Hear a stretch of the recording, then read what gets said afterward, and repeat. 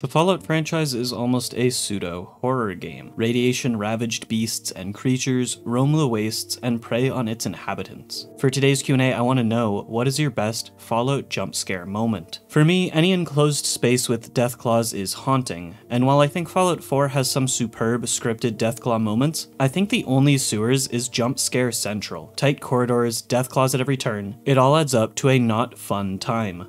Another contender might be the burrowing rad scorpions in the glowing sea. Poor visibility, constant radiation damage, and then a creepy looking arachnid jumping out of the ground to tie it all together. Let me know what you think.